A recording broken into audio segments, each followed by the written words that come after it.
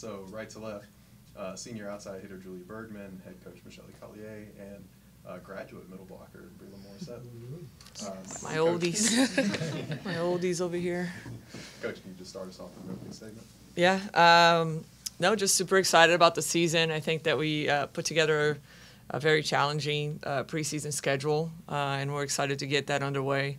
I think that our program was able to, achieve some new heights last year, and our goal is to sustain some of those accomplishments, and we understand the difficulty that it's in front of us, but I think I have a great group, a lot of depth, more than we ever had, I think, in our gym. A very different levels of classes, and we got a couple young players, a couple very senior experienced players, and I think that this summer the team worked really hard. This spring we had a chance to also go to Brazil and compete, so I think that we have really been building 2022 Georgia Tech volleyball for a while now, after we finished the Elite Eight last year, and I think that we've done everything in our control to really take advantage of the opportunities. Everybody made itself better individually, and I think that's the time now that we work to bring it all together and face our opponents, and then really go to battle here and see where that takes us. So just excited for an opportunity to compete again. I think that we have a great group of girls that are really doing a great job representing Georgia Tech and what we're doing, and we're excited to remain among the elite in the country in this sport. And yeah, that's it. All right, we'll open up for questions. Roger. You have a majority of your squad back from last season, a lot of experience. Maybe plug in a person here or there. It seemed like in the opening exhibition match, you have Julia on attack. It seemed like you went more to the middle than you had in past years. Is that the new approach this year? I think every match varies. Obviously, it takes every single one of us to win a match. But I think that Bree and Aaron are playing at a very high level. I think that they've grown a lot in their positions. I think that they've learned to become a offensive threat and respected in that position. So I think that it's only smart of our setters to keep giving them the ball, actually giving our outsides and our pins a little better looks, hopefully, and taking advantage of our ball control, of our passing, and really being able to diversify our offense and continue to be efficient with our offense like we have been in the past years. So they're doing a great job, and I think that we're maximizing, what they're doing right now.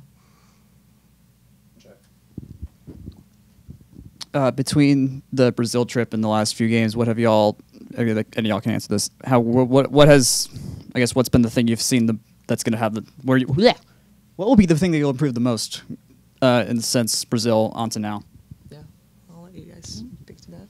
I think something that we were working on when we went to Brazil is just really connecting and finding good chemistry on the court with a different setter than we had last year, and just new players on the court, getting comfortable with everyone and learning each person's tendencies and how they play, and getting comfortable with them. And I think that we saw a lot of growth from Brazil to our last exhibition match this past Sunday in that and in chemistry on the court. Right. You played a lot of Julia played a lot of matches this summer. Mm-hmm. How do you approach that with her as far as practice goes? Because it's a long season, or is that even an issue for? I guess Julia, you could answer that question too. Yeah, no, I think obviously for us it was great. I think it's a once-in-a-lifetime opportunity for her. I think that's what we prepare our players for. It's to play at that next level. It was great to see that she was able to transition what she learned here and be surrounded by, probably the best players in the world, and really them making her an even better player. And she's bringing in a lot of that experience into our gym now. And I think that is important for all of our players to learn a little bit about the game at the next level and how those things were. Obviously, the reps are always, they're there, but I think that she was being taken care of. She was surrounded by great players, and now it's just managing. All these guys, they're seniors, and they've taken a lot of reps and swings, and so it's just we really focus in strength and conditioning, recovery, Carla, Scott. I mean, those guys do a really great job with our players of really, just taking care of their bodies and making sure that we're putting them in a situation that they can keep executing at a high level day in and day out. So I'll let her speak a little bit to that as well. But I mean, even though I was working hard back in Brazil and playing the VNL, I think the girls were doing the same here. So they were practicing every day, they were working out early every day, and I mean, they were putting probably as much or not even more work into it than I did. So, I mean, I was playing a lot, but with that, at the final phase of the VNL, we weren't maybe practicing that much every day. So I think I was practicing maybe less than they did, so I think we're on the same level now. And I mean, the season starts, so I can't just say, oh yeah, I'm tired from that. I mean, it doesn't matter anymore. Now it's my senior season. I wanna give my best and to help the team get to our goal. And I mean, the past is in the past. It only matters what's gonna happen in the future and what we're gonna do now. Jack. When y'all saw that the preseason ranking was 9, how did y'all initially feel about that? I think we felt proud. I think we earned it. I think that we finished the year playing at a very high level. And so if we're going to look at what we did last year, we definitely deserve to be in the top 10 because we competed at that level. So I think that was well earned from our team. But we also know that what we did last year doesn't win us 1 point this year. So we're going to have to come back to it and really prove ourselves again and show that people are right and that we belong there, and I think that now there's a different phase of our program where we're no longer the team that's going to surprise people and, oh, here's what Georgia Tech is doing now. Here's what Georgia Tech's expected to do, and so it's a different feeling, but that's what you work hard for. I think that, again, we talk about pressure being a privilege, and I think that it's a different kind of pressure that we have now, but that we're ready for, and that we really believe that we belong there. We're doing some great things at a very high level in our gym, and we're going to keep competing with the best. Two-part question. You have to replace your setter. How is D'Amico progressing? And number two, you have a couple transfers. What can you tell us about them and where they fit in? Yeah, no, I think Bella has been in our system, now for a while, and she's done a great job learning from Matt, learning from the system, and she's prepared for her opportunity. We also have Nicole Drunick, who I think it's getting better and better. She has had to battle with some injuries and has had a hard time to get a consistent flow since she's been here. But I think that we've seen some really great moments of her, and we're looking forward for her to become that consistent setter as well, because I think that those two guys can really deliver at a high level. They're physical, which is a little bit different. They're not the same kind of player as Matt. Matt did a great job, I think, maximizing her talents and her strengths. And we're going to have to adapt now to Bella and Nicole and Ashlyn, and their talent and their strengths. So our team, our offense will be a little bit different. I think that our team will be a little more physical. We're blocking more balls even against the match against South Carolina. So we're going to score points in other ways, I think. And then at the end of the day, I mean, our goal is to win matches. So however we score the points, it's going to look a little bit different than when Matt was running the offense. But I think that those guys are doing something very special, and I'm looking forward for them to just keep growing. And then Bella has done a great job. She's ready, and I think that she's making the most out of the opportunity. And I'm looking forward to Nicole and Ashley to continue to challenge her, and our team just continue to grow. What was the other one? The transfers? Yeah. Okay. All right. Yeah, no, so we have Tam that came from Illinois State. And she's doing well. She's, I think, adapting a little bit to the way we play in our system, and some of her responsibilities. I think that they were a little bit different where she played, and so, but she really just personality-wise, culture-wise, really fit in well with the group. Everybody's pretty comfortable around her. I think that she's pretty comfortable around the team, being herself, and and just kind of bringing, good different energy to the team as well. So I think that she's done a great job. She's been with us. She went to Brazil, and so she's been with us a little longer with this group.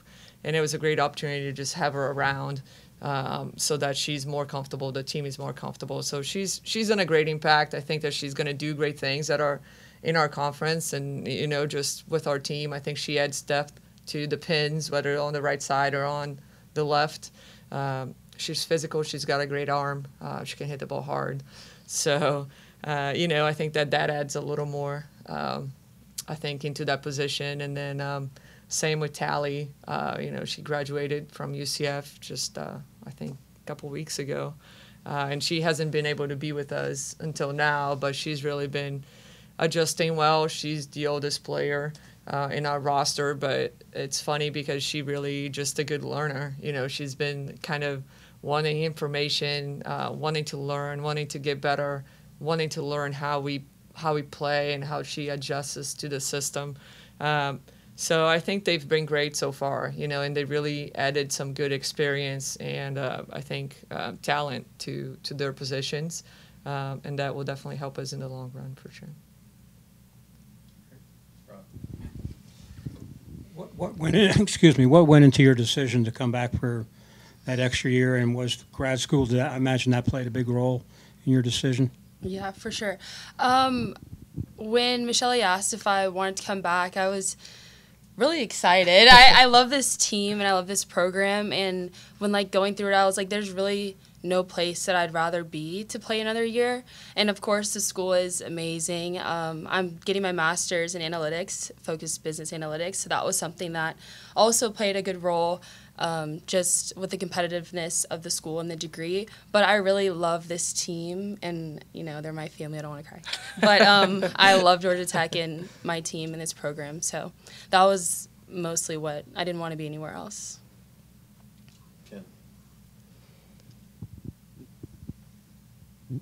Julie, you mentioned a team goal. Is there something specifically that you guys are pursuing? I mean, for sure, first place. That's our goal. Yeah. We know that we can get there.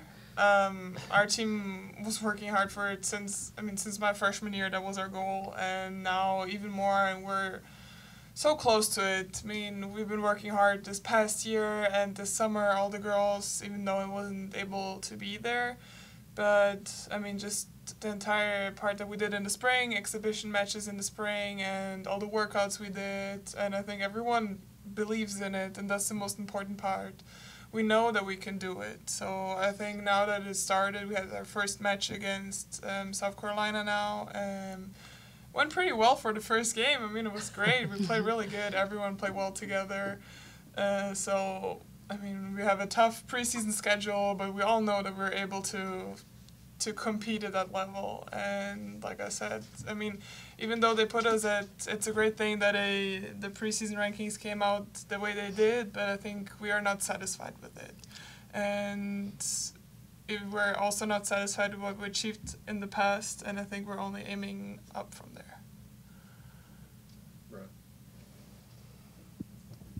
One of the players that we haven't mentioned is Bertolino. Is she someone you expect to make a big jump, after getting last year under her belt and really, fitting in with everybody and maybe getting more confidence now? Yeah, no, I think Bianca's a special player. I think she's super steady. There's not a lot of ups and downs. She's really just solid and consistent, which I think helps everybody else around her. And she's playing. She's hitting the ball really hard. She's jumping better. I think that she's solid with her serve receive and her defense, and she's actually a great blocker as well. So I think that she's doing some really great things. I think that she's now adapted to the volleyball here. I think that she knows our conference. She understands our opponents, and I think that she kind of understands, I think, the challenges that she's going to have ahead of her, and where she needs to get better. So those are all things that I think she will continue to grow and learn. But she's definitely a lot better than even she was. She was already great when she came in as a freshman. But I think she's speaking up more. She's becoming a little more of a a voice on the court, you know, of just talking to the team and all these things. Like these things it's great to see players just maturing from the communication side of it as well, because obviously playing the game you grow and learn, but once they start to communicate at a very high level, you can see that they're growing and maturing as players. And Bianca, I think it's a lot more comfortable doing that, you know, and she will continue to be, I think, one of the best players in our conference. Jack. Looking forward to the games in Oxford, is there anything y'all have probably chosen that's going to be the thing that you want to focus on the most that'll help y'all throughout the rest of the year? Just briefly, I think for us, it's I think every time we step on the court now, we got to prove ourselves and prove ourselves and prove ourselves. And so I think that, you know, or even just looking at, I was talking to the team, and the ACC did a great job with their previews and on Cyrus, and they were talking. And they asked a lot of the players, hey, who do you want to play? And Georgia Tech was a common name that people want to play, you know. And I think that that's an honor for us. I mean, we want the best competition. We want to be facing people that are excited to play us, that are going to challenge us, because that's what we ask of ourselves when we're in our gym, you know, is to compete and get better. So we know that we're not going to have any easy outs. But I think that that's why we play the game. You know, is I think that there is an added new expectation here about Georgia Tech volleyball that was earned by all the years that we have been working hard to build and get ourselves here. And then now we have to, you know, now there's a responsibility we have to uphold of fulfilling those expectations, because we're capable of doing that, you know. So I think that we're working hard to make sure that we're doing that. So we understand, like, Ole Miss will be their first home match. You know, bringing in a top 10 team at home. I know there's going to be a good crowd there. They're going to be excited. They were a tournament team last year. And then the same thing, we turn around, we play Illinois, who's had a good run of the tournament last year. You know, that's going to be their first match, our second match, but their first match. So we won't have a chance to watch them play. They will watch us play. You know, so those are all just things that are going to come with this first weekend. And it's always, you know, it's one thing when you're in a gym and you're trying to replicate what a match can make you feel like, or what troubles you might have. But obviously, until we get to that situation and start to respond, we'll see, you know, hey, these are some of the things we need to work on. So win or lose, you know, I think that we're going to go out there and compete. And I think that figured out what we need to do to get better. Like Julia said, we have high goals for this season, and it starts when we get out there on Friday, you know. And so we're just going to take that opportunity to go to battle and face a great team, and then turn around and face another great team. And that's why we put that schedule together. So it's exciting.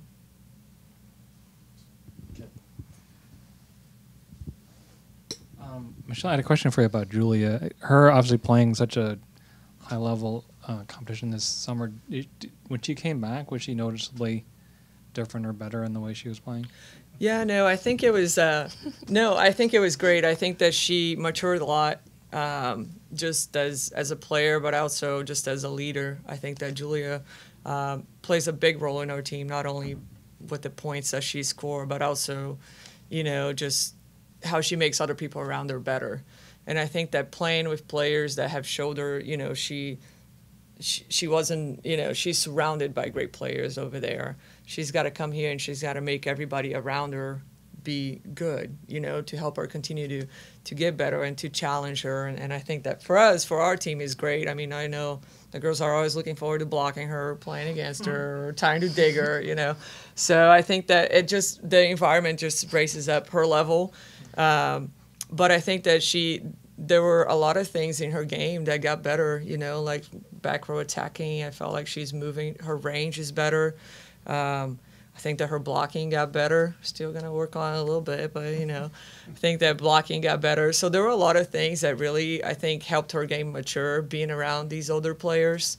And obviously she was around an older professional environment. And now she has to kind of transfer back here and figure out how to be the best for this environment and the people that she has around.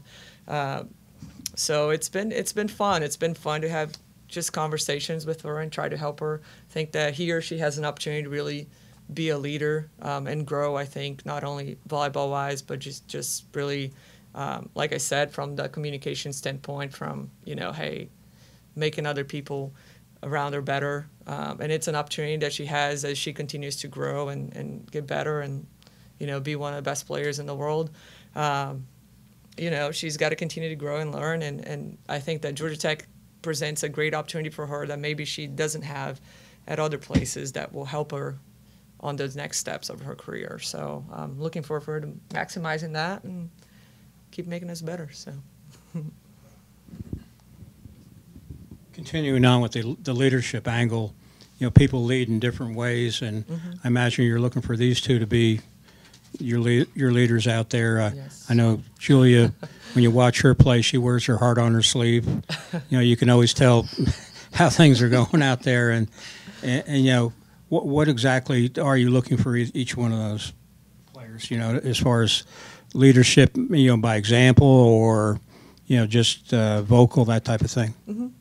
Or by example, always. I mean, I think that is for us a big deal. We have a lot of conversations as a team, individually as a group, and we actually this weekend talked about like these guys will be closing out their chapter soon, and so how they want to be remembered by, what are the things that they want to be people. What do people want to be saying about you when you leave this place, and what is the feedback? Is it that, oh, she's super nice, or is it something a little deeper and more meaningful? So we definitely try to help them, figure out, hey, make sure that what you're saying connect with your actions. So we definitely expect a lot of, I think, leadership, leading by example for sure. Leaders don't always have to be the ones that talk all the time. There's different kinds of leaderships. I think these guys have different personalities, and they'll be able to connect to the team in different ways, and they'll play different roles. So we obviously expect a lot of experience when it comes to the court and to the situations that they're going to go through, because they've been there and they've succeeded or not succeeded. So I think that they understand what helped us succeed and what didn't. And how do we want to be approaching situations, but also just being good for their team and being somebody that anybody can go in and talk to. I know that they were, it seems a long time ago, but just the other day they were freshmen, and they were young kids. And we have a lot of young kids on our program right now that are going to be the foundation for the future, and their impact, it's going to make a big deal on how we sustain the things that we're doing here at Georgia Tech. So I think that being a little empathetic with what they're going through, and helping them navigate, I think, just a grind and the things that it takes to do the things at a level that we want to do. But we're very proud of them. I'm very proud of how they're growing and learning. And I'm excited about the opportunity that they have now to lead, and create their program in the 2022 Georgia Tech group. I think that they're ready for it. So, yeah, it's going to be nice to see how that goes. Anything else? Ken, it's time for a couple more. Breland, it's on the schedule. You guys are playing McCamish against Pitt, and I'm curious what you think about that. And Michelle, I'm curious, is that part of maybe a vision of we would love to have more games there, as obviously volleyball's popularity kind of speaks for itself too at the NCAA level. Is that part of the kind of the overarching goal for your team? For sure. Yeah, I think our games against Pitt are big games. Last year when we beat them, I kind of think it ignited a spark per se with our team and showed what we can really do. But I think that the game in McCamish is just a chance for us to really see, how much draw we can get to. We always sell out O'Keefe, so I think it'll be cool to experience playing in a big arena and just opening it up to more of our fans. I don't know, but I'm really excited to play there. I think it'll be a big game, a fun game. It always is against them, so yeah.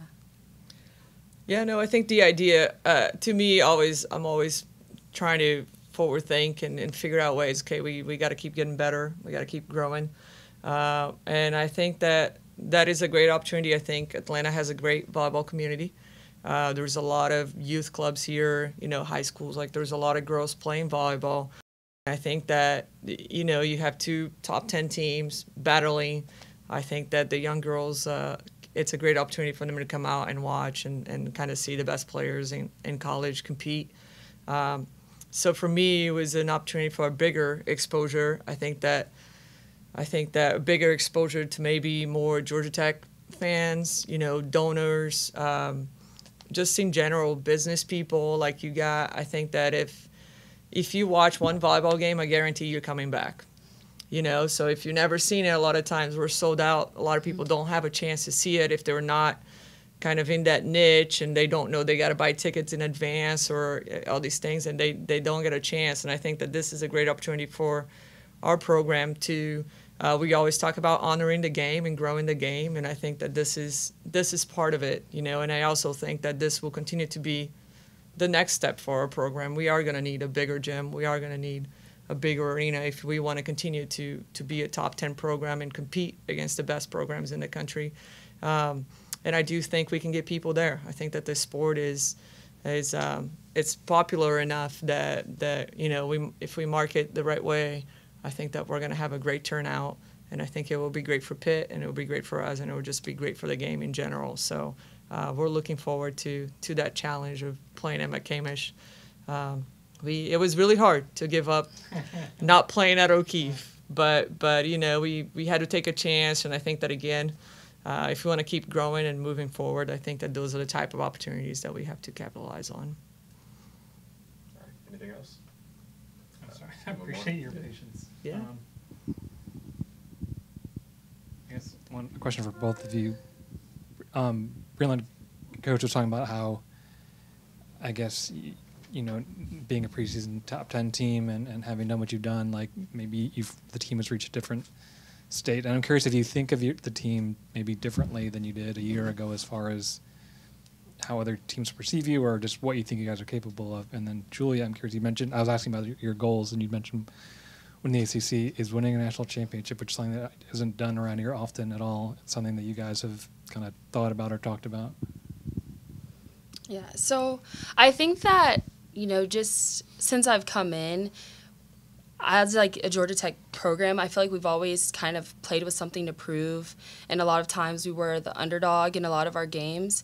And I think even, after the 2020 season, when we made it to the tournament, we still kind of had something to prove because people were like, oh, yeah, maybe that was just a one-year thing. So I think last season it was really about, like, we're for real, like, put some respect on our name, we can do it. And I think that this year is kind of a similar thing. Like, last year was a fluke, maybe, their seniors got them where they're supposed to be, or where they were last year, and, who knows what this team's going to do. So I feel like it hasn't really changed that much in the sense that we've always had something to prove and something that we're fighting for, just to kind of remain a respected program. So I guess, no, it really hasn't changed that much. But I know our team is always, like, wanting more and wanting to be better. We never really settle for what we had or what we did in the past, and we know that we're always trying to push for something bigger in the future, which is why I think it hasn't changed so much. Like, we're always kind of keeping that underdog, gritty mentality, always trying to fight for something bigger than others think we can achieve.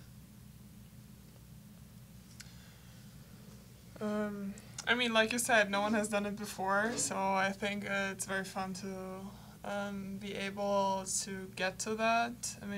Like I said, we have the team to do it. We have the ability to win a national championship, and I think that hasn't been done in a long time by this program, to have such a special group. And we all believe that we can do it. I think that's the most important part. And people they are not just, oh yeah, we're going to play Georgia Tech.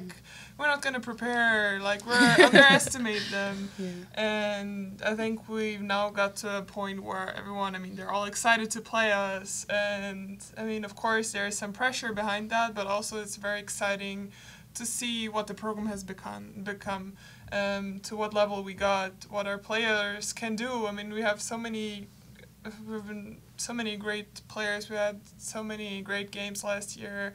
And I think, we're going to show it on the court, and everyone is going to see it. Yeah. Anything else? All right, thank you guys. Thank you guys. Thank you. Appreciate it.